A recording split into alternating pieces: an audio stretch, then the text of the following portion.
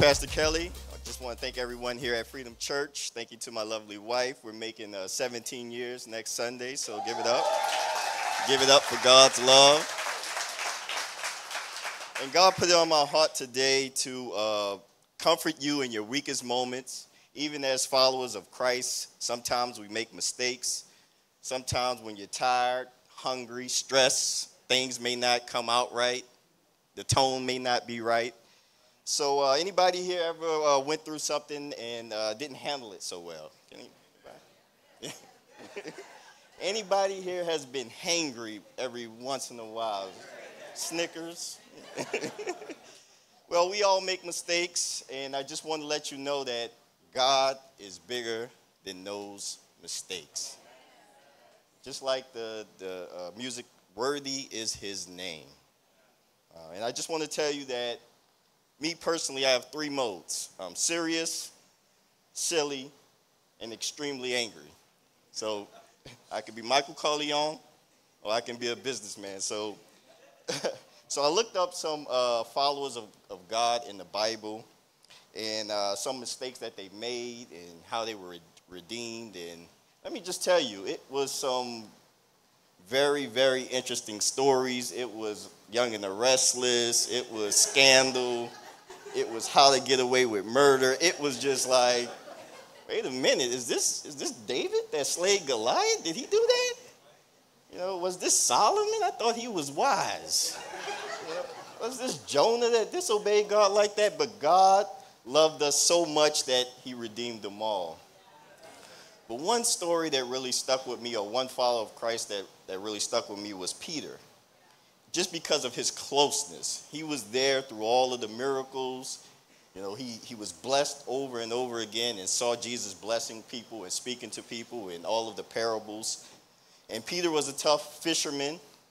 And some of his story kind of resembled mine because even though he witnessed all of the miracles, he still, made mistakes.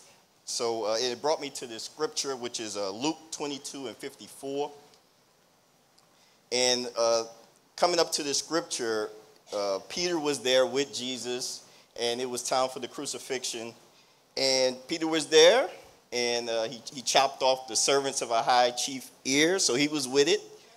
But then things got real. And in life, sometimes things just get real, and you start to doubt a little bit. You start to get a little bit weary. You start to second think a few things. So in this verse, he said, then seizing him, Jesus, they led him away and took him into the house of the high priest. Peter followed at a distance. Peter followed at a distance. So even though he was a tough fisherman, he chopped off an ear or two, but he followed at a distance in this instance. And it reminds me of myself because sometimes I follow at a distance.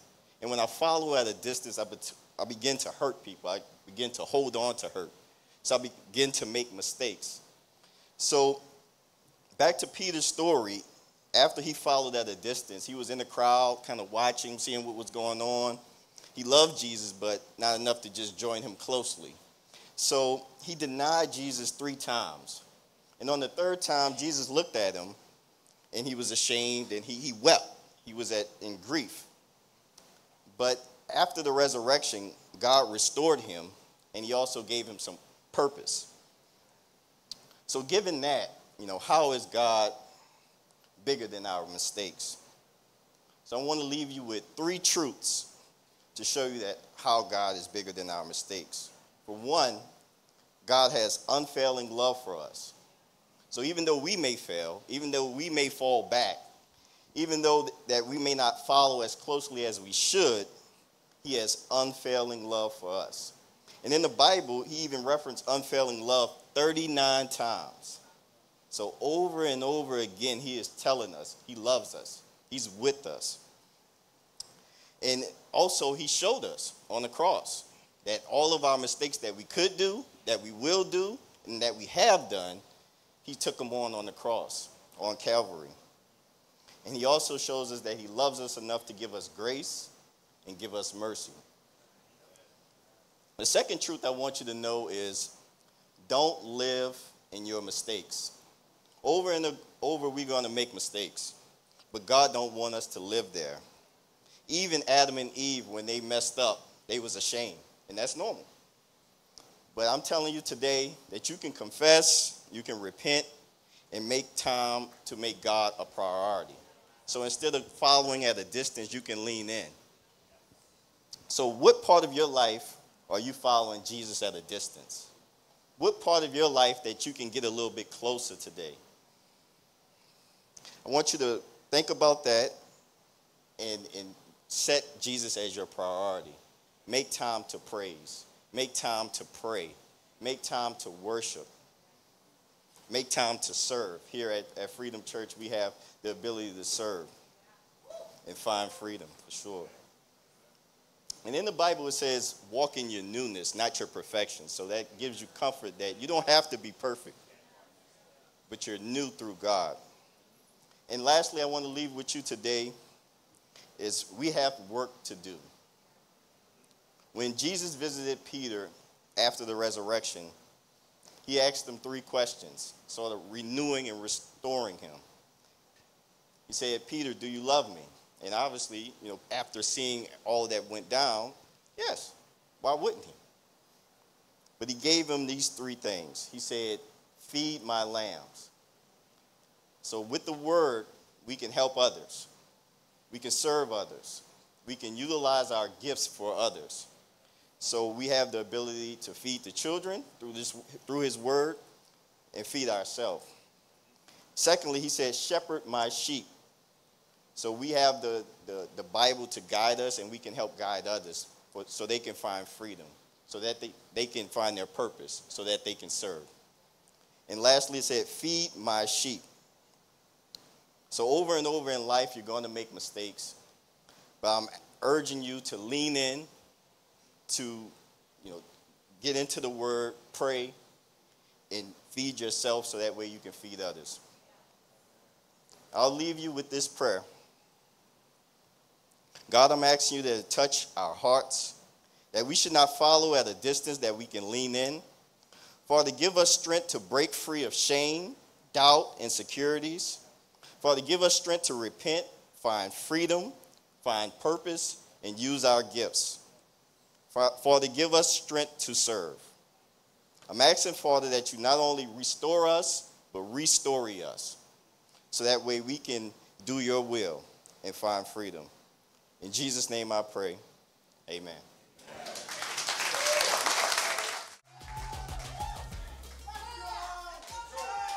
All right. How you guys doing? Awesome. Good morning, Freedom Church. Oh, wow. Can we give it up for all of our amazing speakers today? All 40 speakers. That's amazing. Awesome. Guys, I'm so grateful to be here today giving you the word.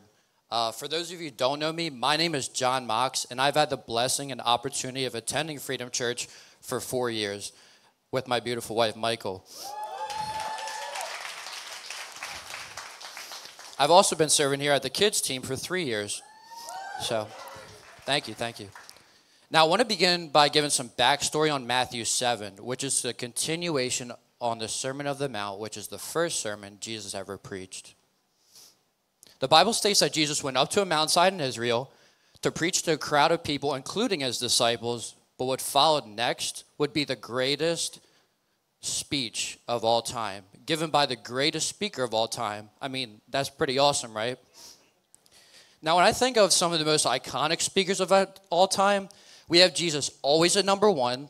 Don't forget that. But there's people who come second best to him.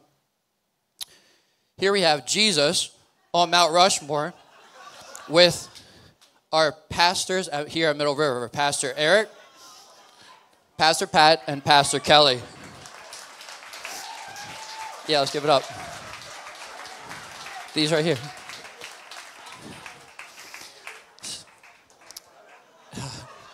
Yeah, let's sit in that. Beautiful, right? Oh, man. Now, these dashing gentlemen have a few things in common, but one thing that stands out to me the most is their authority and how they applied God's word in their lives. Now turn to your neighbor and say, authority. Awesome, awesome. Now, if we know anything about the way Jesus carried himself while here on earth, it was the way that he always spoke with that same authority. Jesus knew exactly who he was. He knew who sent him, and he knew what he'd come here to do. There was no amount of backlash that would shake his strong foundation that was established with God. Now, when Jesus delivered the Sermon on the Mount, he delivered it in such a way that would shape every future generation to come. He not only spoke with confidence, but with that authority, so much authority that the crowd, including his disciples, were blown away by his teaching, or as the kids would call it, peak aura. In this sermon, Jesus includes 23 parables, but his main point was to deliver the message of love, compassion, and selflessness. But most importantly, that God's children are those who act like God. So in Matthew 7:24-29, Jesus concludes his sermon with a final parable called the wise and foolish builders. I'll be in the NIV today. So it begins like this. Therefore, everyone who hears these words of mine and puts them into practice is like a wise man who built his house on the rock. The rain came down and the streams rose and the winds blew and beat against that house, yet it did not fall because it had its foundation on the rock. But everyone who hears these words of mine and does not put them into practice is like a foolish man who built his house on sand. The rain came down again and the streams rose and the winds blew and beat against that house, yet it fell with a great crash. When Jesus had finished saying these things, the crowds were amazed at his teaching because he taught as the one who had authority, not as their teachers of the law. Now, after reading this passage, I have a question. On whose authority and foundation will you build your life on? Will it be on the solid rock of Jesus' teachings or the shifting sands of worldly pursuits? For me, my choice was simple, or so I thought. Now, growing up, my mom and dad weren't big churchgoers, but they were both to believe in Jesus. So they enrolled me in several faith-based programs like Vacation Bible Camp and Sunday School. But as I continued to enter my teenage years, I continued to believe in God, but my faith continually took a back seat. I went through life like a typical person, graduating from college, getting a job, buying a car, a house, all that good stuff. Just checking off a list of achievements I made myself that I thought would make me happy and successful. Now, despite these accomplishments, I found myself battling constant anxiety and depression, plagued by the thoughts like, you're not good enough, you're just mediocre, or you'll never amount to anything. I then realized that I built my foundation on my accomplishments, and because of that, I was so easily shaken by the lies of the enemy. My life to be seen to be built on sand without any lasting meaning. I partied and idolized relationships that weren't life-giving, but outwardly I was healthy and successful and surrounded by friends. But when life's storms came, my foundation crumbled, and I often lay in bed thinking that things would get better, even contemplating ending my own life. My thoughts began flooding with questions like, why am I so anxious? Am I just living for the approval of others? Do I truly believe that completing this checklist will make me happy? The answer was a resounding no, but I realized that on my own, I was seeking affirmation from others just to feel good about myself. It made me feel like my time up until this point had been wasted. Now, I'm going to be brutally honest with you guys. The worst thing in my life was achieving something in success that the worst thing in my life was achieving success in something that distracted me from God. Then came my hardest storm yet. On April 28, 2020, just a few days before my 25th birthday, my dad suddenly passed away.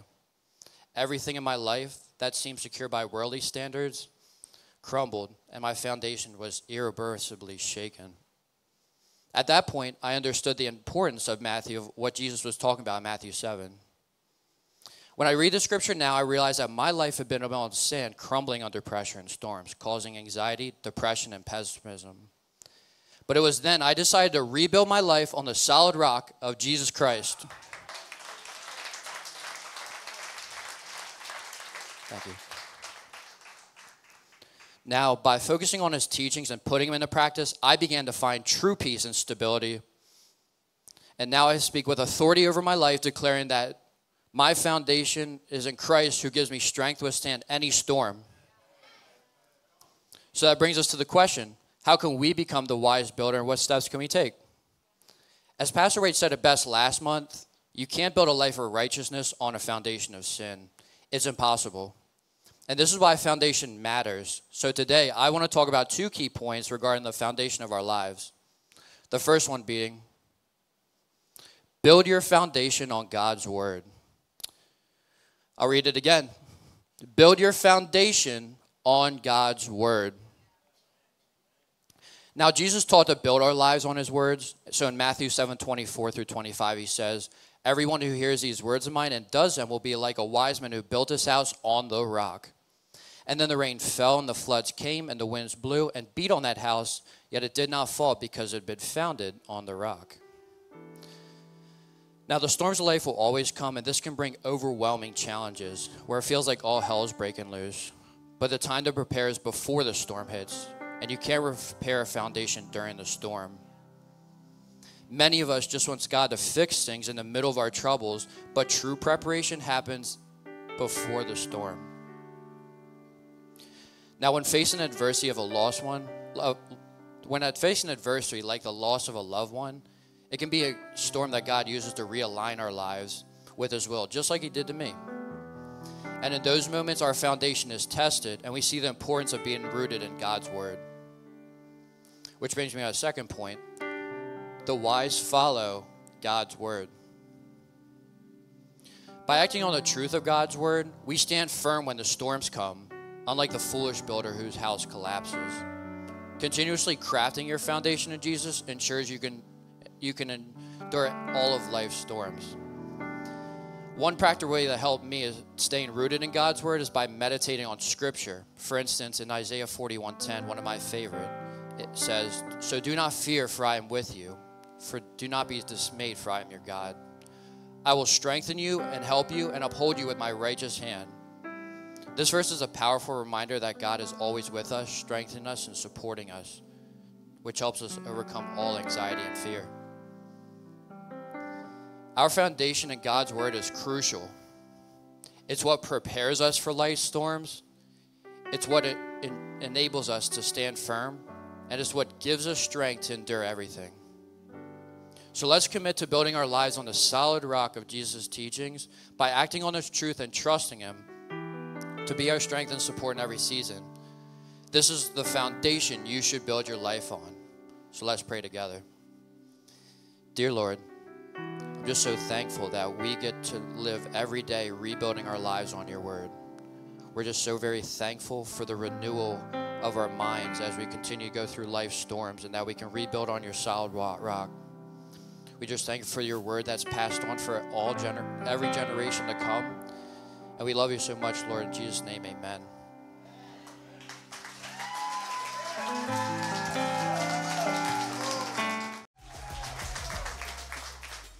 Thank you all so much. Good morning, Freedom Church. Good morning, good morning. So my name is Jasmine, and I get to serve here on this beautiful campus. My husband and I, Jermaine. I'm a wife, and I'm also a mother, and last but not least, a mental health therapist. Today, I will be speaking from this topic, a wavering faith. If you have your Bibles, please follow me to Mark 5:33 through 34. I'll be reading throughout the NLT version. And it reads, then the frightened woman, trembling at the realization of what had happened to her, came and fell to her knees in front of him and told him what she had done. And he said to her, daughter, your faith has made you well. Go in peace. Your suffering is over. So for those of you who might not know, this is the story about the woman with the issue of blood who had a real encounter with Jesus. We don't know her name or really much about her, except for the fact that she bled for 12 years. She was known as a dirty, unclean woman. And after spending all her money on doctors to no avail, Jesus was her last resort, though he should have been her first option. Now, earlier, a couple of verses back, the woman pushed her way through a crowd of people, trying to get to Jesus, telling herself, if I can only touch the hem of his garment, I can be healed. Let's start here. Prior to committing my life to Christ and getting baptized in 2021 at the Freedom Conference and going through a total deliverance process from the spirit of divination, I was dirty. I was unclean. I was living a sinful life as a party girl. I had spent lots of money on spiritual cleanses. I had no faith, but I did have anxiety, and lots of it. In fact, I was someone who you would call a New Age Christian or a New Age spiritualist. Whatever term you prefer, I wasn't a follower of Christ. I used to say things like, I'm not religious, I'm spiritual. Some would say I was doing what was right in my own eyes. I believed in spirit guides, tarot cards, horoscopes, sage, crystals, psychics, retrogrades, universe this, the universe that. That was me. Some would simply say witchcraft. I was addicted to trying to know my future. However, I had to learn the hard way that Jesus Christ was the way, the truth, and the life for me.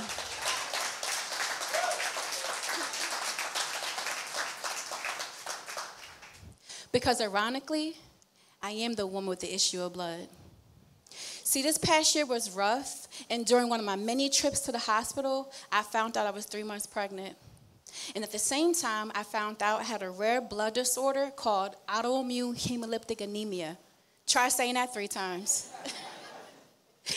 This disorder doesn't allow my body to produce red blood cells. In fact, they actually attack each other. Later, I will come to find out if I can only touch the hem of his garment, I could be healed.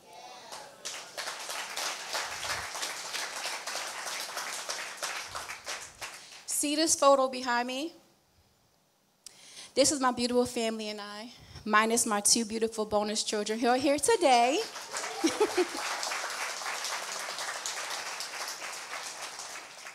It was taken this past Easter after service. By the looks of it, I look very happy, right?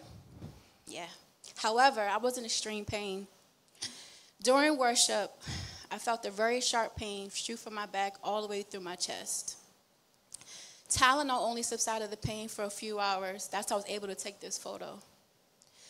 I will end up in the hospital after this photo for the next 2 weeks, hospitalized, away from my children, away from my baby who I was breastfeeding at the time, away from my husband who was left to take care of everything and everyone by himself. But how many of you believe that God is with us even in our suffering? Yeah.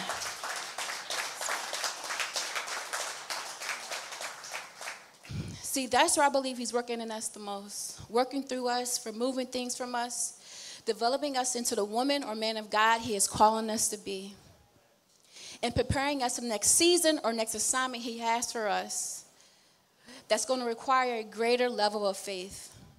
It's through our afflictions that we develop the fruits of the Spirit. And for me, in this season, it was the fruit of long suffering. For me, this meant being patient as a patient in the hospital, allowing him to work through me. It meant putting my trust in Jesus and keeping my eyes focused on him. And I don't want things look like on the outside, because on the outside, all I could see by laying in a hospital bed did not look good for me. Possible cancer, viral infections, confused doctors. I couldn't see what was happening. My blood count dropped all the way to a 4, which meant blood transfusion. However, by the grace of God, I never received one. Well, sort of, because ultimately I did receive healing through the blood. Through the blood of Jesus.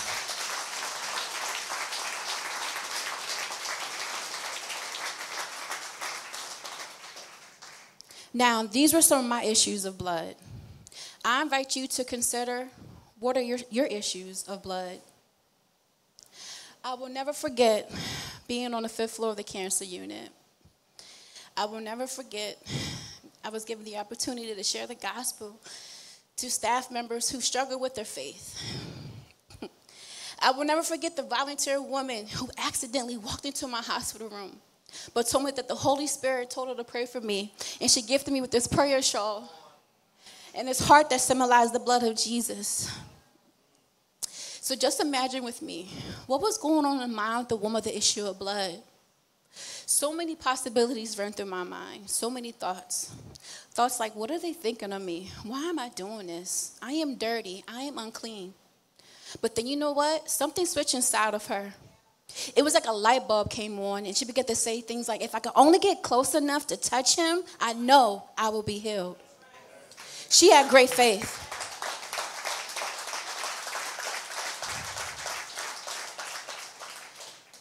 I believe something can switch for you today too. So I'm going to ask you again, what are your issues of blood?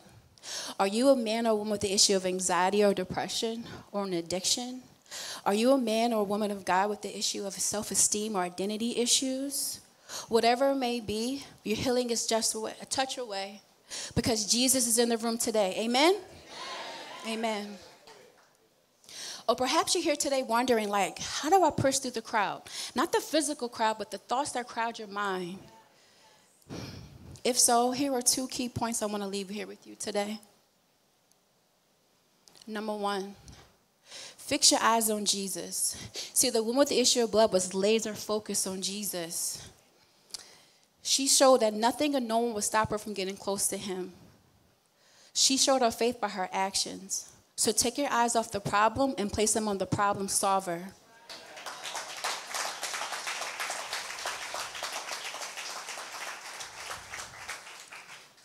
Number 2, be a witness.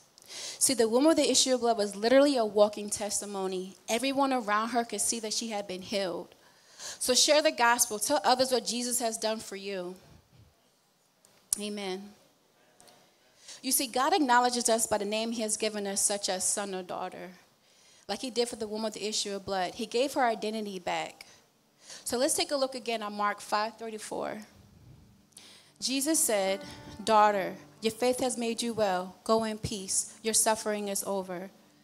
In fact, ladies, the word daughter was used here for the very first time in Scripture. Like, how loving, how merciful was that? That he chose a woman who was dirty, who was unclean, to call her a daughter. Powerful.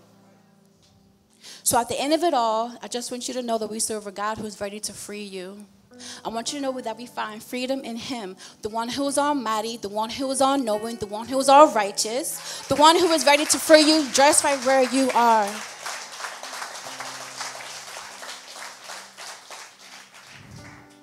So where are you today?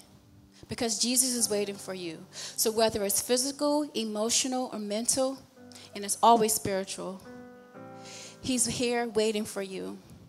He's the same God of yesterday, today, and forevermore. So leave your burdens today at the feet of Jesus, because just one touch from him can and will change everything.